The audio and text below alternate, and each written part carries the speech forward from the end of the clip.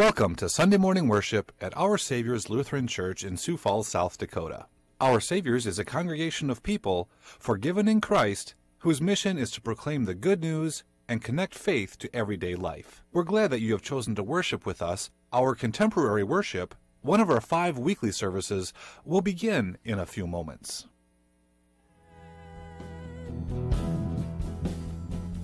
Let me return to you again. God, I'm running for your heart. I'm running for your heart.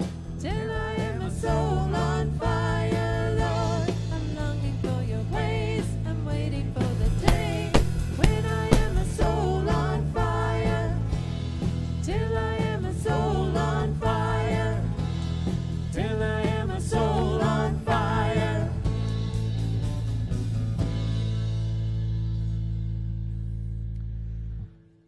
Good morning. You guys are in for a treat today, but you're going to have to put your whole selves into celebrating this Holy Trinity Sunday. So, with that said, let's get up on our feet, all right? Welcome, one and all, to worship this day that the Lord has made. We are here to be filled anew with the Holy Spirit. Listen, can you hear the wind? Come, Holy Spirit, come. Look, can you see the dancing flames? Come, Holy Spirit, come. Can you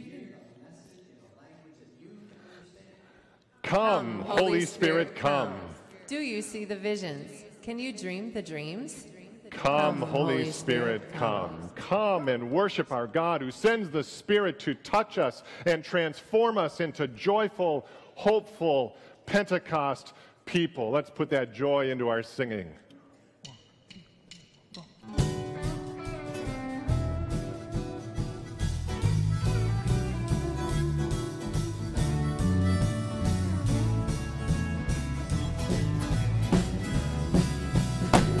There's a road that leads to happiness.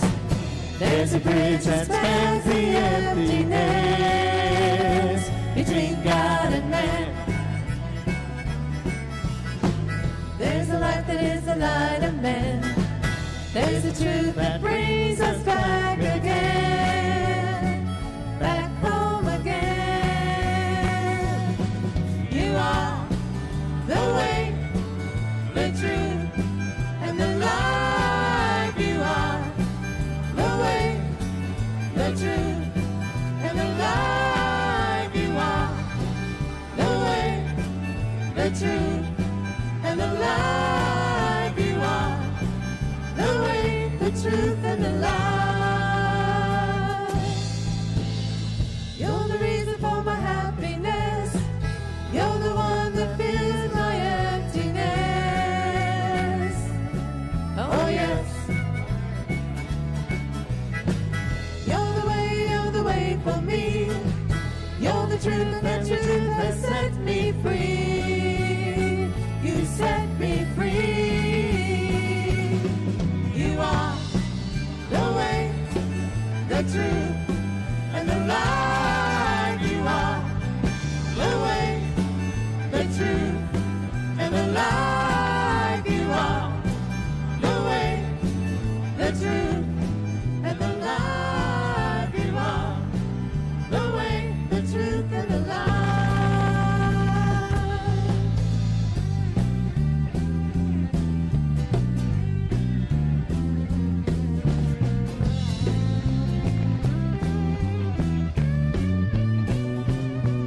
You are the way, the truth, and the life. You are the way, the truth, and the life.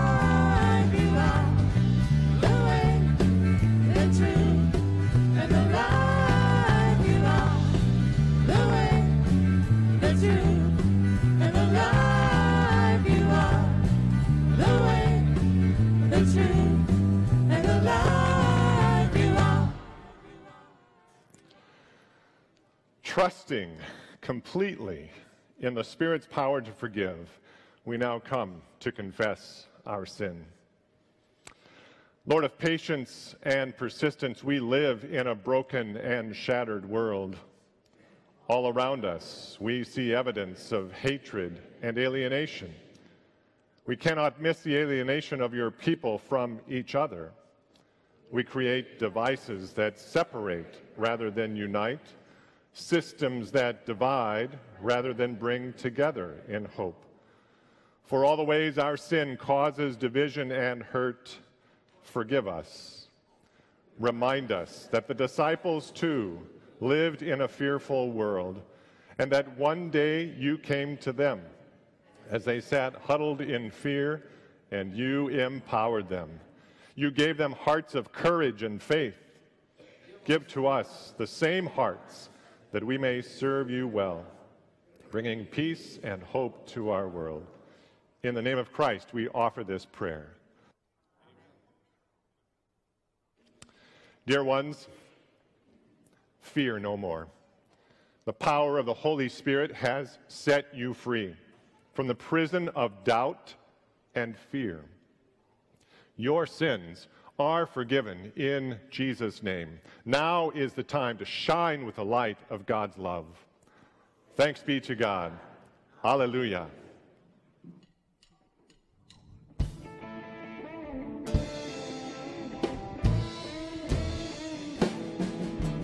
Joy, joy, joy, joy, down in my heart, down in my heart, down in my heart. I've got the joy, joy, joy, joy, down in my heart to stay. And I'm so happy, so very happy. I've got the love of Jesus in my heart. And I'm so happy, so very happy. I've got the love of Jesus in my heart.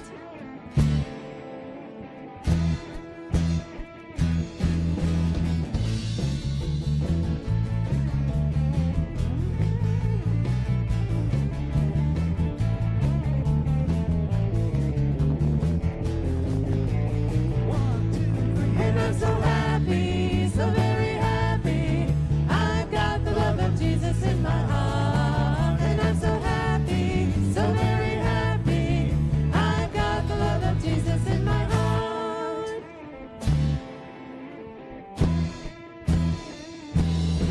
I have the love of Jesus down in my heart. Down in my heart. Where? Down in my heart. I've got the love of Jesus down in my heart. Where? Down in my heart to stay. And I'm so happy, so very happy.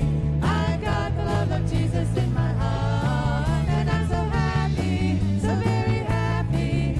I've got the love of Jesus in my heart.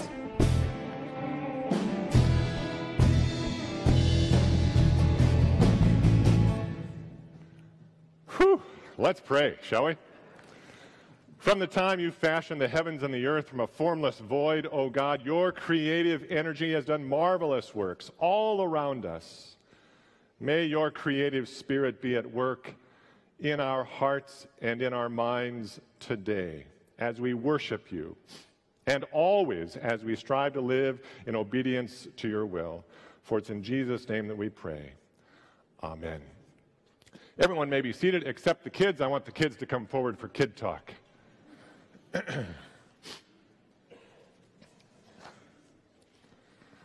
Come on down.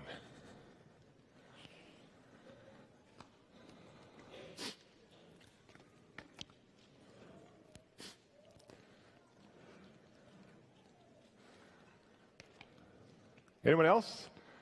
Anyone else? All right. I want to tell you a story this morning, you guys. First of all, how's it going? Doing all right? This whole summer thing has started now. Feeling pretty good about summer so far?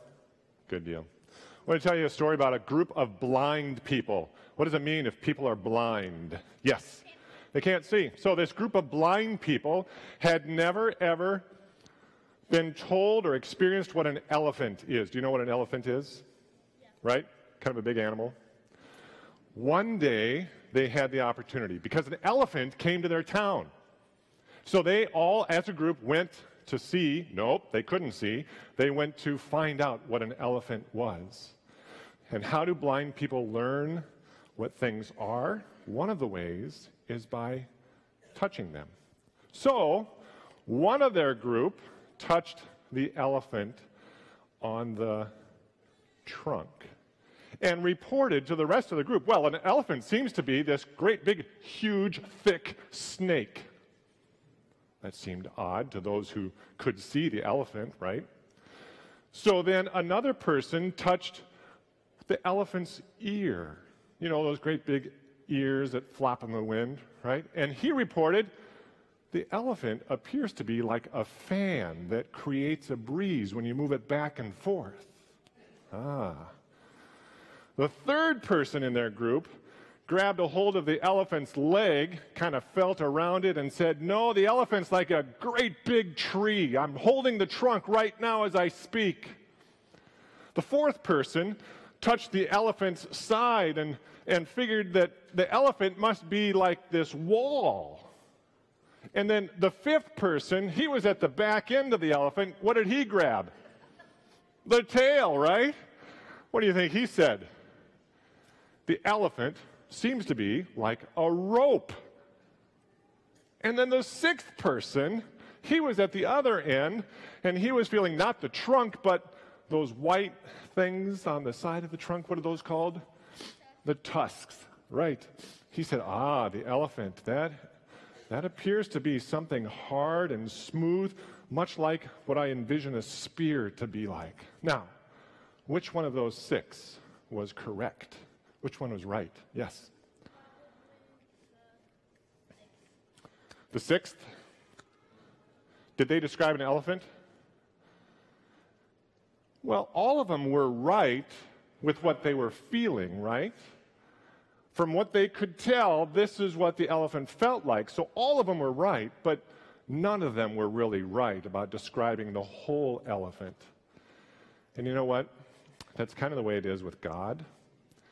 God is bigger than an elephant. God is bigger than a great big whale. God is bigger than a country. God is bigger than a world. God is bigger than the universe. God is so big, we could never, ever understand everything there is to understand about God. But you know what? Every now and then, we catch a little glimpse of what God is like. I mean, we take a look around the world, and what do we see? We see everything that God has made. Take a look at the people next to you. There's somebody God made, right? And so we understand God to be the creator of everything that exists and one who calls us to take care of what God has created. Secondly, when we read our Bible, we read stories about a guy named Jesus, who was God coming down to this earth to be with us, walking around like a human being, so that everyone would know that God's love is for everybody, and that God wants us to share that love with other people. So 2 ways that we understand God. The third way rests on a promise that Jesus gave us. Jesus said, I'm going to send you a helper. Even when I'm gone, God will still be with you through the Holy Spirit. Have you ever seen the Holy Spirit? Anyone? Anyone? Yeah? Let me know what he looks like, all right? What do you know? Let me know what she looks like. Let me know what it looks like. I mean, the Holy Spirit is one of those things that we can't really see, but sometimes we feel like the Holy Spirit is with us when we sing one of our favorite songs in worship, or when we know we've done something wrong and our moms and dads give us a hug anyway and say, I love you no matter what. So there are ways that we can understand some of God, but we'll never understand the great mysteries that God is, because God is so big. Well, I think that deserves a prayer. Would you pray an echo prayer with me? Just repeat after me. Dear God, great big God, thank you for being awesome. Thank you for creating everything. Thank you for sending Jesus. Thank you for your Holy Spirit. Be with us and bless us always. and help us to be a blessing to others. Amen. Amen. You can head back to your seats. Thanks for joining me, you guys.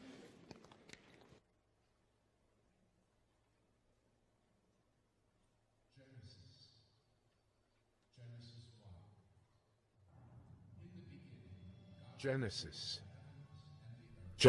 1. In the beginning, God created the heavens and the earth. The earth was without form and void, and darkness was over the face of the deep. And the Spirit of God was hovering over the face of the waters. And God said, "Let there be light." And there was light. And God saw that the light was good. And God separated the light from the darkness.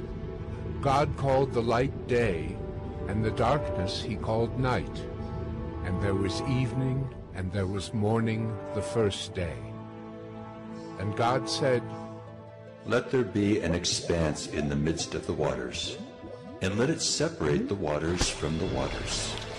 And God made the expanse, and separated the waters that were under the expanse from the waters that were above the expanse. And it was so. And God called the expanse heaven. And there was evening, and there was morning the second day.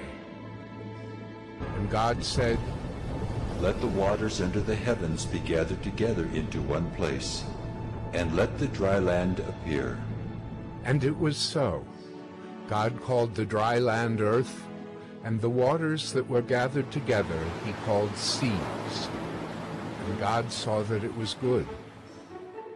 And God said, "Let the earth sprout vegetation, plants yielding seed, and fruit trees bearing fruit in which is their seed, each according to its kind on the earth." And it was so. The earth brought forth vegetation, plants yielding seed according to their own kinds, and trees bearing fruit in which is their seed, each according to its kind. And God saw that it was good. And there was evening, and there was morning the third day. And God said, "Let there be lights in the expanse of the heavens to separate the day from the night, and let them be for signs and for seasons and for days and years. And let them be lights in the expanse of the heavens to give light upon the earth." And it was so. And God made the two great lights, the greater light to rule the day, and the lesser light to rule the night, and the stars. And God set them in the expanse of the heavens to give light on the earth, to rule over the day and over the night, and to separate the light from the darkness. And God saw that it was good. And there was evening, and there was morning the fourth day.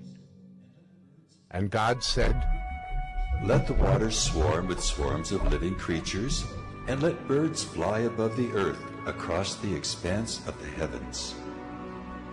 So God created the great sea creatures, and every living creature that moves, with which the waters swarm according to their kinds, and every winged bird according to its kind. And God saw that it was good.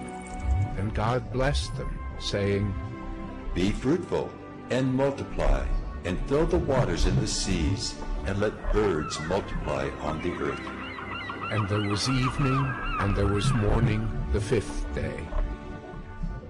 And God said, "Let the earth bring forth living creatures according to their kinds, livestock and creeping things, and beasts of the earth according to their kinds." And it was so. And God made the beasts of the earth according to their kinds, and the livestock according to their kinds, and everything that creeps on the ground according to its kind. And God saw that it was good. Then God said, "Let us make man in our image, after our likeness, and let them have dominion over the fish of the sea, and over the birds of the heavens, and over the livestock, and over all the earth, and over every creeping thing that creeps on the earth." So God created man In his own image, in the image of God, he created him. Male and female he created them, and God blessed them. And God said to them, Be fruitful and multiply, and fill the earth and subdue it, and have dominion over the fish of the sea, and over the birds of the heavens, and over every living thing that moves on the earth. And God said, Behold, I have given you every plant yielding seed that is on the face of all the earth, and every tree with seed in its fruit. You shall have them for food. And to every beast of the earth, and to every bird of the heavens, and to everything that creeps on the earth, everything that has the breath of life, I have given every green plant for food. And it was so. And God saw everything that he had made, and behold, it was very good. And there was evening, and there was morning, the sixth day. We hear God's voice in the Bible and in preaching and music and prayer. Listen for God's voice in this reading, found in the Psalms. O Lord, our Lord, how majestic is your name in all the earth. You whose glory is chanted above the heavens, out of the mouths of infants and children, you have set up a fortress against your enemies, to silence the foe and avenger. When I consider your heavens, the work of your fingers, the moon and the stars you have set in their courses, what are mere mortals that you should be mindful of them, human beings that you should care for them? Yet you have made them little less than divine. With glory and honor you crown them. You have made them rule over the works of your hands. You have put all things under their feet, and all flocks and cattle, even the wild beasts of the fields, the birds of the air, the fish of the sea, and whatever passes along the paths of the sea. O Lord, our Lord, how majestic is your name in all the earth. Word of God, word of life. Thanks be to God.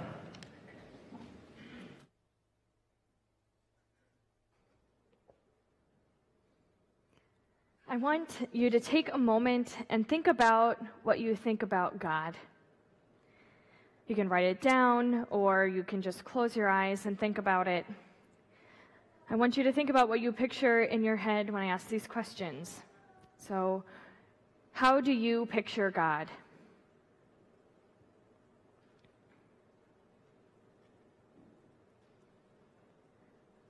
What does God look like?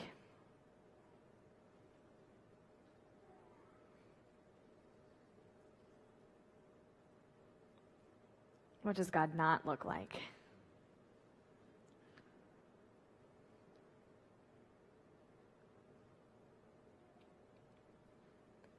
Does God have shape or color in your mind?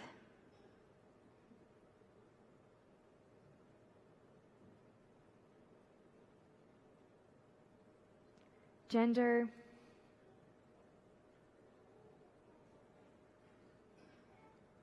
Does God move?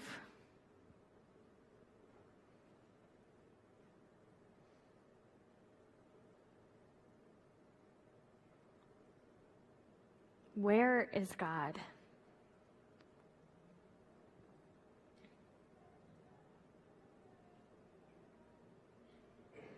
Who is God with, or is God alone?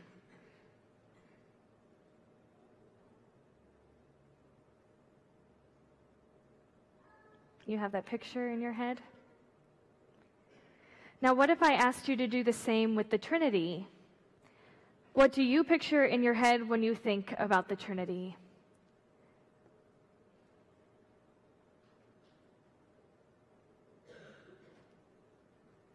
Got that in your mind now? I'm going to suspect that many of you, when you pictured God the Father or God the Creator. Yeah? That's fine. And I'm also going to guess that it's probably harder to imagine what the Trinity would look like. And that's fine too. You're not wrong to picture God in this way. It's what the church has trained you to do. And like Pastor Tim mentioned last week, we don't think about the Holy Spirit very often, and so we're not very comfortable with that idea. I think we also keep the whole concept of the Trinity at arm's length because we don't want to get it wrong and it's too hard to imagine. So I want to state it plainly here that God is the Trinity, that the members of the Trinity are God, and that whatever we imagine when we think about God and the Trinity in our head, they are the same thing. There is no difference. I promise I'm not going to stand here and try to explain the mystery of the Trinity today. You're welcome. But insofar as it is Trinity Sunday, and the Trinity is a gift from God, I figure we might as well dig in a little bit, right? Here's what I want to emphasize about God today. God is active, God is moving, God is creating, God loves, God gives, God receives, God is the subject of all kinds of verbs. God is here and God is alive. And the best and oldest and most faithful image of this living God is the Trinity. And for all that is mysterious and unknowable about our Trinitarian God, the church fathers and mothers, starting back in the 300s, have wondered if the Trinity is not so much a statue that we could stand in a museum and look at, but more like a dance. And as a dancer myself, I'll admit that I love this image of the Trinity the best. The official word for it is perichoresis. This dance of the Trinity, it's kind of like a folk dance or a ballet or a contra dance where the dancers know all of the steps and all of the ways that they can fit together. So the members of the Trinity as dancers are moving together, weaving in and out of each other. And the choreography is perfect, that one member always fills the space of the other. It is always changing, an endless variety, and always being made new, but always beautiful. And these Trinitarian dancers, they are generous and giving and never jealous. No one is trying to stand out or steal the show. And their dance is beautiful not because there is one leader who's showing everyone the moves, but because they are creating it together. This image helps us understand what it means to be made in the image of our living God. If God is moving and acting and giving and creating and receiving, and if our God is always in relationship, then that is who we are made to be too. This means that God has made us to create and give and receive and live in community. This is in our DNA as Christians and our very identity. And so to destroy or hoard or cut ourselves off from our neighbors is sinful, and it's just not what we have been made for. We can't ignore how clearly in the creation story God lays out for us God's special plans as stewards of God's creation. It starts in verse 26 from the Message. God spoke, "Let us make human beings in our image, make them reflecting our nature, so they can be responsible for the fish in the sea, the birds in the air, the cattle, and yes, earth itself, and every animal that moves on the face of the earth." God created human beings. God created them godlike, reflecting God's nature. God created them male and female. God blessed them. Prosper, reproduce, fill the earth, take charge. Be responsible for fish in the sea and birds in the air, and for every living thing that moves on the face of the earth. We have been given no small task here, whether you call it dominion or stewardship or responsibility. God has made us uniquely to be part of what God is doing in the world. And this is a privilege, but it does come with responsibility. We have certainly lived into our role to take control of the 4.5 billion-year-old Earth in our 200,000 years of existence as a species. I doubt there's a place on Earth that humans have not affected in some way. We have done both great good and yet terrible damage to our Earth. We have used our complex minds capable of learning and innovation to make the land inhabitable for people, even very harsh land. And humans have made great discoveries about how to heal and treat and accommodate people of all abilities, and this is an amazing thing. However, we have also done terrible damage to our earth, and that is a simple fact. We have depleted non-renewable natural resources, we have polluted our air and our water, and we have caused the extinction of God's creatures. We are called by God to take care of all that God has shared with us. What we have is ours only temporarily. This changes everything. Let's look at what stewardship means. Our money is not really ours. It is merely a tool to take care of the things that God has given us. It is used to provide for our basic survival needs for us and for the people who rely on us in our household. But not only that, but our neighbors in need as well, and for all of God's creatures who are in danger. This is what we acknowledge every time we put our money or our envelope in the plate, every time we see that email notification of our automatic withdrawal. It's what we acknowledge every time that we give to an organization that is doing good work. These are all examples of good stewardship of money. And not only our money, but also our time. Our time is not even really ours. Every moment is a gift that we cannot take for granted. We are called to be stewards of our time. We're called to take our time and use it to serve God and our neighbors and all of God's creation. And I get to see many of you give generously of your time during the week here. Some of you make quilts to bring warmth to cold and lonely places. This week, I got to see some of you welcome children into our building on Tuesday through Friday. And we welcomed 760 kids to come and eat lunch here in this past week. We don't know where they would have gotten that meal otherwise. Many of you step up by, sorry, it's 560 kids. I did this last week, I'm bad at math. 560 kids, sorry. Yeah, for lunch in this past week. And many of you step up by showing up to visit and share a meal with kids who are sick or going through difficult times, just to name a few. And beyond these four walls, you are serving in your children's schools, you are caregiving for aging parents, and you are raising children. You are volunteering to serve at the banquet and Food to You mobile food pantry and the community outreach and more. And all of these are good examples of your time. And not the creation, not our money, not our time, and not even our voices are ours. Our ability to speak or write or type to advocate on behalf of the causes of people who cannot speak for themselves or whose voices are not being heard by those who have power over them, this is another gift that we must steward. When you speak up for someone, is for something that isn't right in your workplace, or when you stick up for someone who is being bullied, or when you notice someone is down and you take the time to share a loving word that they need to hear. All of these are examples of good stewardship. A member of our congregation, Steve Matzner, who's also a professor at Augie, he has named his faith as the reason he feels compelled to advocate for policies that promote responsible care for God's creation. And this is another example of what good stewardship looks like. People of God, I know that many of you are doing these things all of the time and often quietly and discreetly.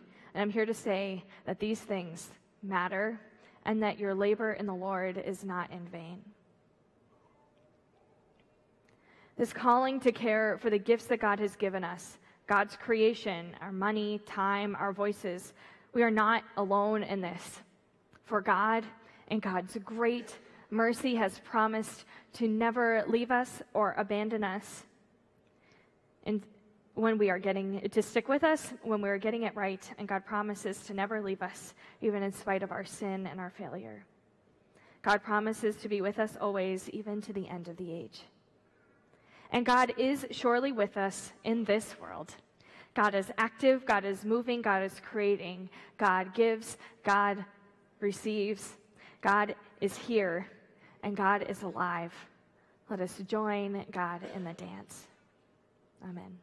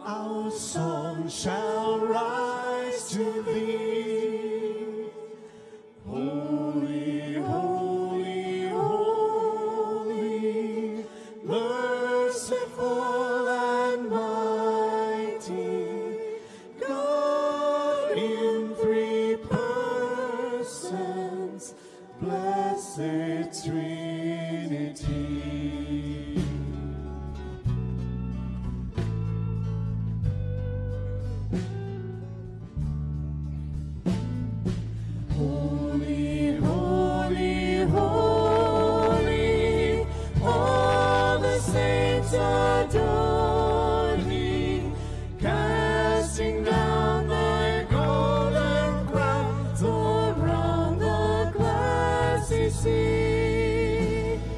Cherubim and seraphim falling down before thee, which words and arts and evermore shall be.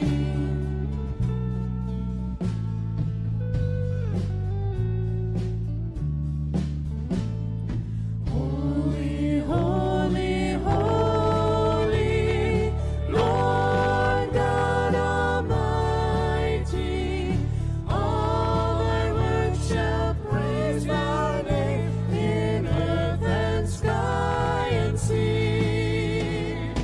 Holy, holy, holy, merciful and mighty, God in three persons, blessed Trinity.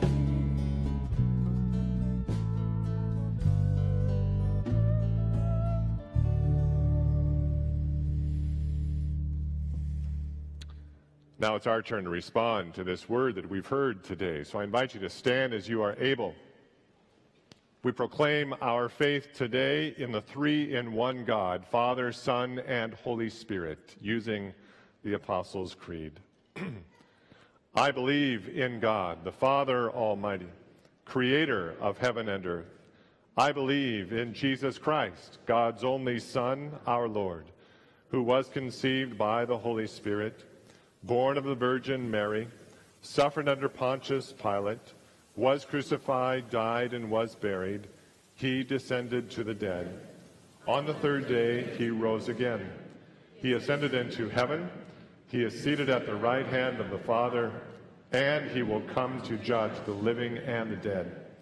I believe in the Holy Spirit, the Holy Catholic Church, the communion of saints, the forgiveness of sins, the resurrection of the body, and the life everlasting.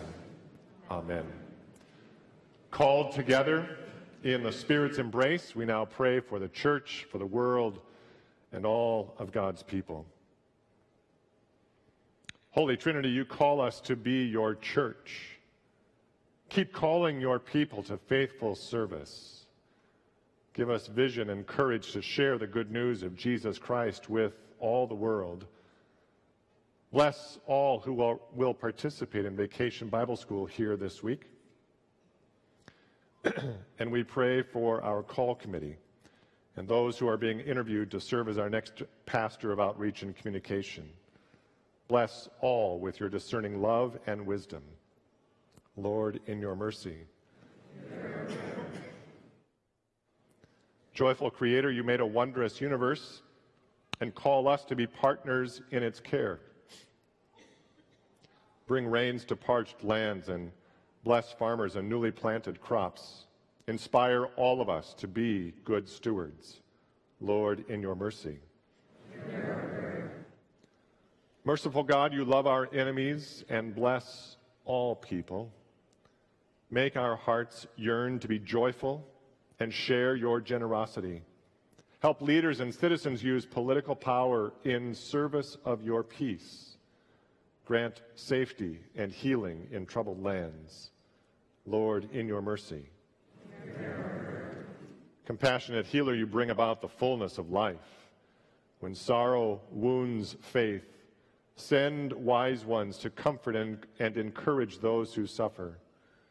Heal your people in body, mind, and spirit, especially Seth Sims, John Jones, Tricia Albertson, Harold Krieger, Ron Grimes, John Breezy, Aubrey Laberis, Gretchen Irwin, and those we name in our hearts before you.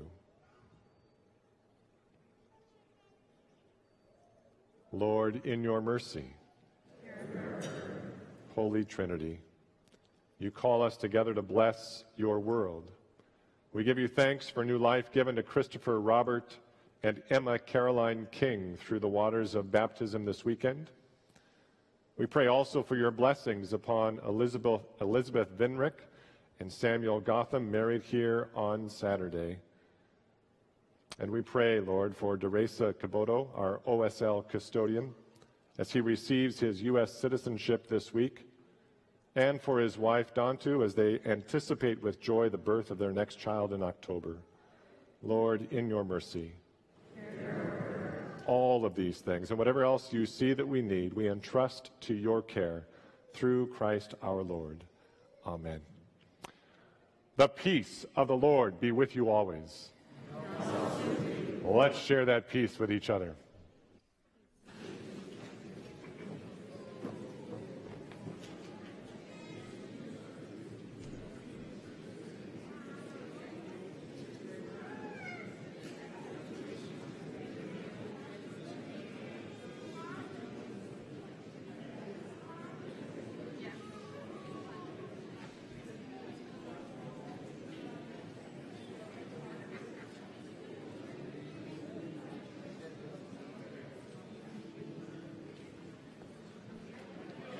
Having shared the peace of the Lord generously with one another, we now share generously from what God has given us for supporting the ministry of this congregation with our offering. And kids, I want you to help me lead the noisy offering. Come on and get your buckets.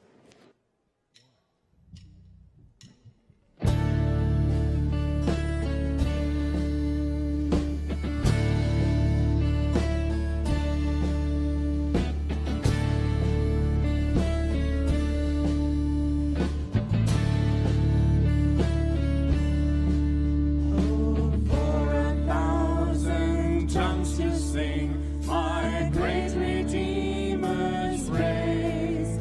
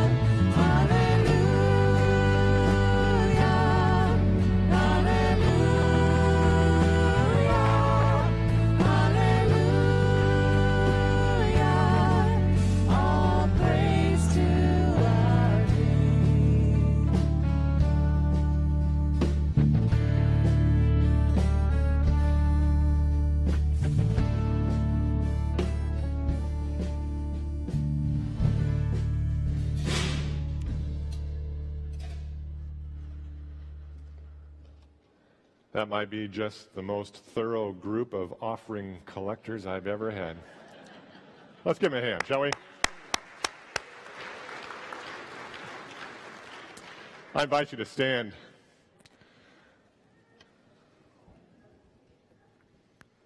Today has been a day when we have sung of God's majesty and awe because God comes down to us and is for us in Jesus Christ. And so we remember that it was on the night when our Lord Jesus was betrayed that he took bread. He gave thanks for it and then broke it and gave it to his disciples, his closest of friends, and said, "Take this, eat it. This is my body given for you. Do this so that you will remember me." Then Jesus took the cup.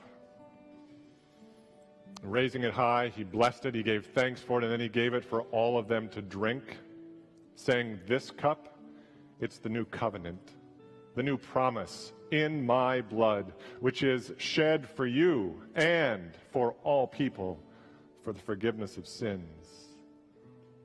Do this so that you will remember me." Gathered into one by the Holy Spirit, we pray as Jesus has taught us. Our Father in heaven, hallowed be your name. Your kingdom come, your will be done on earth as in heaven.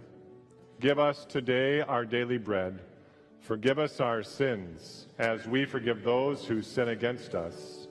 Save us from the time of trial and deliver us from evil.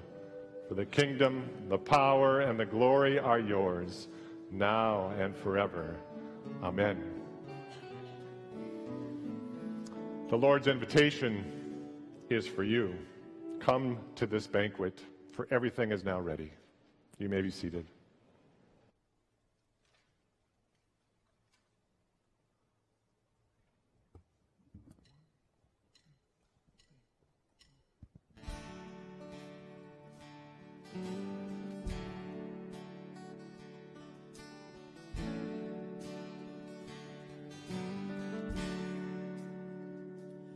Lord,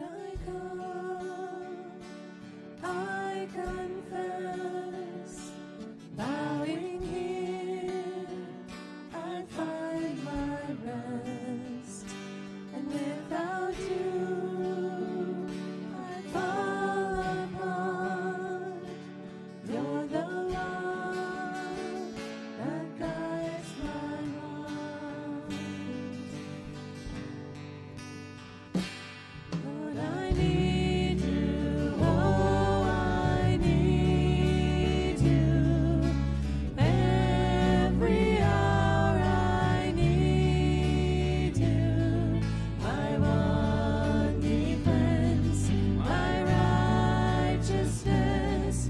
Oh God, how I need you.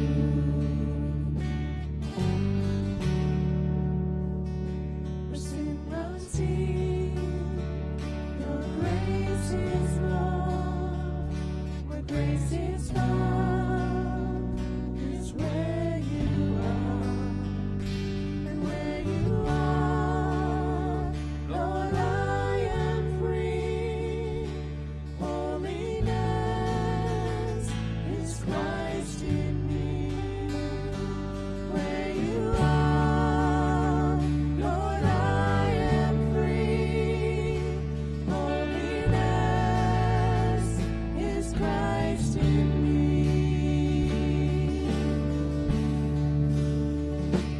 Lord, I need you, oh, I need you. Every hour I need you. My one defense, my righteousness. Oh God, how I need you.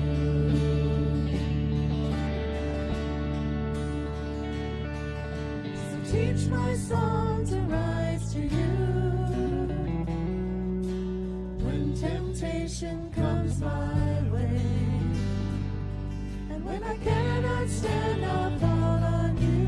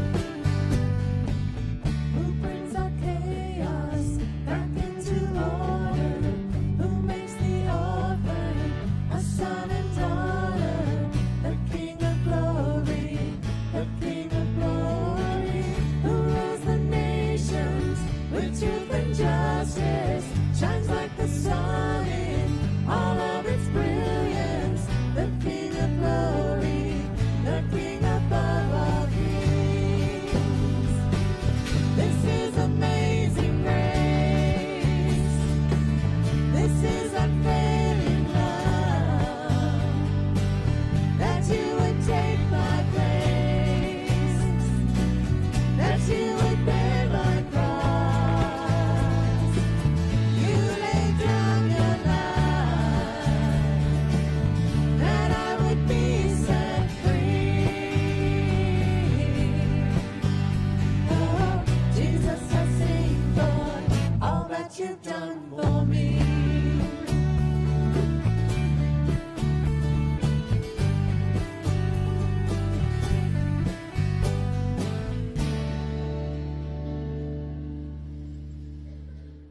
And now, may the body of our Lord Jesus Christ and his precious blood strengthen every one of you and keep you in God's grace. Amen.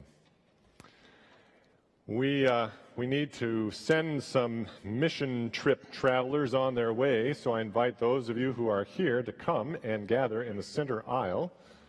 Do we have any? Elise? Sammy? You can pick them out with their blue T-shirts. Come and please stand in the center aisle.